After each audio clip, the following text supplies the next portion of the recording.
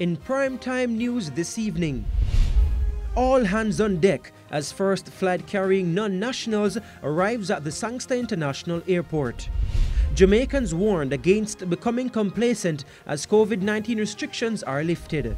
And coronavirus cases continue to climb while the rate of recovery nears 70%.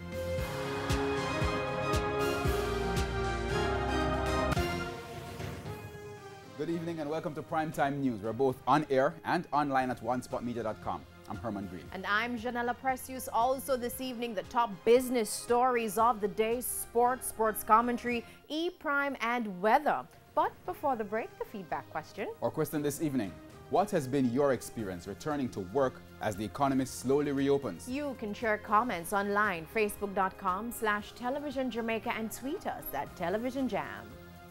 Please stay with us. Primetime News returns right after this break.